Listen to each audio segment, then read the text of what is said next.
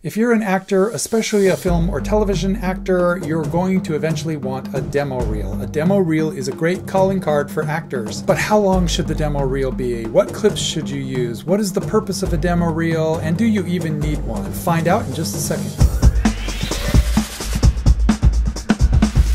Heyo, Doug Fahl here. This is Augmented Actor, the place you come to improve your acting. The purpose of a demo reel is to show a casting director or an agent or manager, some prospective buyer, so to speak, what you can do on film, how you look on film, how you sound, how you come across, your screen presence, basically. This is information that they can't get from a resume or a headshot. They can get some of that information, but those things can be a little deceptive as well. So a demo reel sort of shows them what they're getting. It also gives casting directors a chance to see you in a different light. If you have an agent and a casting director wants to see more footage and you don't have a demo reel, the agent might send them previous auditions that you've submitted. So a demo reel is a compact, clean-cut, curated bundle of clips, your best clips that you can submit to a casting director. If you're a famous actor, you probably don't need a demo reel. People will already know your work. And if you're a beginning actor, you probably also don't need a demo reel because you don't have enough footage to put on it. So a demo reel is for people that are kind of intermediate and advanced and they're growing their careers, but they haven't quite made it into the A-list celebrity status yet. If you're a theater actor, you don't really need a demo reel, although some theater casting directors might still want to see more of what you do or examples of you singing or dancing or something like that. So if you have that, it's great. The problem with theater demo reels is that the footage is often crappy because it's usually shot from the back of the house and it's technically not kosher to videotape shows due to copyright infringement. I recommend shooting your own footage, doing things from shows maybe or whatnot, just stuff that you do well and putting that together into a demo reel. So what is a casting director looking for in a demo reel? They're looking for your type, basically the type of roles that you are good at playing and that you have played in the past, as well as varieties on those types, so other types that you can play. Like I said before, they're also looking for your screen presence, how you look, how you sound, how you move. They're looking for your overall level of prior work. So are you mostly doing student films and independent films and the level's a little shoddy, or are you doing professional movies and television series? So you want to make your demo reel look as professional as possible so that they see you in that light. It elevates you to the next step. And they're ultimately just looking, are you able to handle the role that they have to offer? All right, so let's start with some rules. Now, the rules about demo reels, headshots, all those things, they change over time. I mean, in the olden days, you used to only have black and white headshots, and nowadays they're color. Well, that happened because color printing became much more popular and actors started using it, and then it became the industry standard. Right now, 2021, here are the standards for demo reels.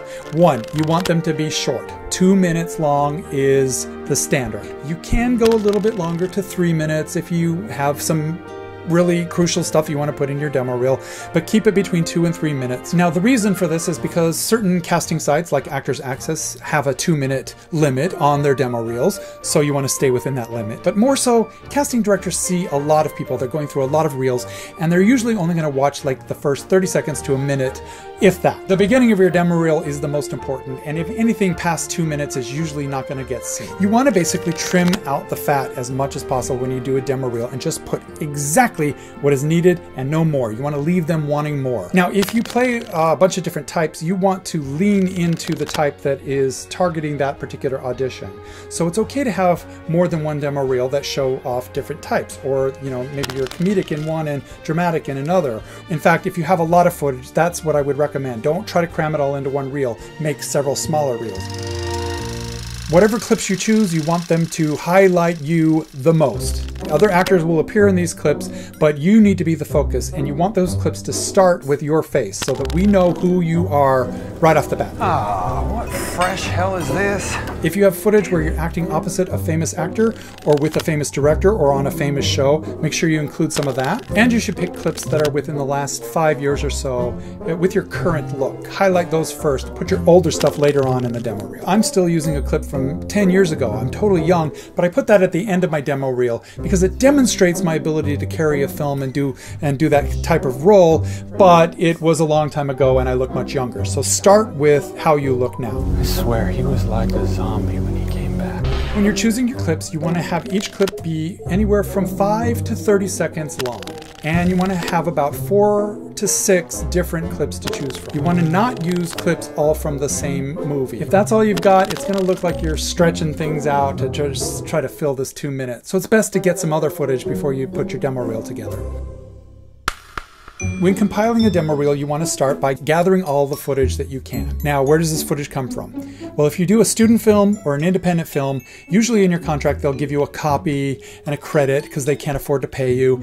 And so you make sure you hold them up to getting you that copy. Sometimes they just say they'll send you clips from the film as it's being edited. Follow up with those directors after about 6 months and remind them that they're going to send you some clips. Now, if they're going to send you a copy, you have to wait for the film to actually be finished. And sometimes films don't get finished. If you're promised a copy of the project or clips from the film, make sure you put it in writing in your contract at the beginning. That way you have something to point to when they don't give you the footage later on. Now, if you're in a big Hollywood production or a major network television show, they're probably not going to release any footage until after the show has aired or been released to the public. So you might have to wait a little while to get that footage. And then usually they're not going to provide you with a copy. You have to either buy the DVD and capture it yourself using an analog to digital converter. I'll put a link down to a digital converter that you can buy on Amazon that might help you with that. Or you download it off of YouTube or something like that using software like OBS Studio for Windows or Mac to capture the footage. Sometimes you don't have the best clips that really show you off, or it didn't turn out well, or the sound sucked, or the lighting sucked. There are other alternatives. You can shoot your own footage for a demo reel. So it's kind of like when you do a voiceover demo reel. Voiceover actors don't just draw from all the commercials that they've actually done. Oftentimes they will start with just some commercial copy. They'll go to a recording studio, record their different voices, add sound effects in, and they'll compose a voiceover demo reel. And so it's much the same in this sense. You take the footage that you have that you want to use, and then you supplement it with footage that you shoot from other sources. And then that way you have a little bit more control over the pieces that you want to present. Set up like a really professional looking self-tape audition. Have a microphone, a plain background, and nice even lighting. I have a video about self-tape auditions if you want to get some tips and advice on that. However, a lot of people for demo reels will hire out an individual or a company that specializes in shooting demo reel footage. Sometimes going that route and hiring a professional to shoot your footage is actually better than the footage that you can get from a film. That little fish will be mine. The casting director kind of wants to see you in a cinematic setting. So for instance, if you do a self-tape audition, you want even lighting and a plain background. Well, that's great for self-tape auditions, but for a demo reel, it's almost better to have cinematography lighting. So you want 3-point lighting setups. I have some suggestions for some lights you can buy down below. And also you want, a background, a location. You want to be on a set, basically. So you want to make sure you're off book and really well rehearsed, and you have another actor that is really good, that's playing opposite you, and shoot it just like a movie. And just look online for demo reel photographers or demo reel editors. You'll find some professionals online in your area, hopefully. I know in LA there are a bunch of them. Now you got your footage, it's on your computer, and you're editing. Now you can use any editing software. I use Final Cut Pro, you can use Davinci Resolve, Premiere, Avid, iMovie, and even on your phone or device there are a lot of editing apps as well. You want to make sure that your demo reel is in landscape format, not in vertical format. This isn't TikTok. And you want to make sure it's in high definition so you look as good as possible. And choose your best clip from each film. That first clip should be something that's really good. You're most proud of this acting. It's recent. It looks like you. It is the type of character that you mostly get cast as, and it just highlights you so they know right off the bat what they're getting. Now, when you're editing your clips together, your first clip could be a little bit longer, maybe 20 or 30 seconds. And then the rest of the clips can be 10 seconds or 15 seconds. That way you can fit like good 6 clips in that 2 minutes. You don't need to worry about context when you're choosing your clips. You don't need to set up a scene, or we don't need to understand what's actually going on. We just need to see that you are acting. You also want to choose clips where you are the primary focus. It can cut away to other actors and there can be other dialogue in the scene, but you want to have the bulk of it. They want to see you, not the other actor.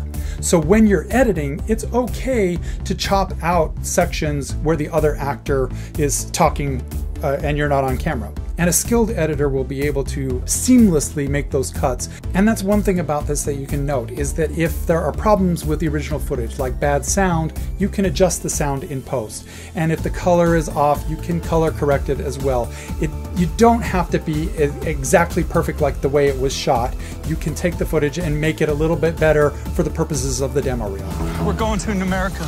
Marines are up the road. You still got time. Don't worry about transitions or fancy effects and stuff like that. It's okay to put a title, overlay the title on top of your footage so that it says the name of the film, the role that you played, or the size of the role. Don't put title cards in between the clips because that wastes time. Put them on the clip. Overlay them. If you put all your clips in and you just don't know what to do and your demo reel is 3 minutes long, go back through and see if there's moments you can remove from the clips, or see if there's one clip. Pick the clip that you are the least happy with your performance and cut that. Trim, trim, trim, trim the fat. Your demo reel should have a title card at the beginning of the reel, about 3 to 5 seconds long, no longer, and at the end of the reel as well. Keep it real short. They can pause it if they need to see the information. This can include a photo or your current headshot, your name. You can put your physical characteristics, your height, your weight, your hair color, eye color, your representation, your agency, and their contact information, either an email or phone number.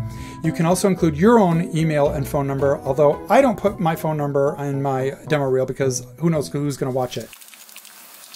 Now, in the past, it used to be standard to have a little sizzle reel at the end, little action shots and a montage of stuff. That's no longer considered necessary.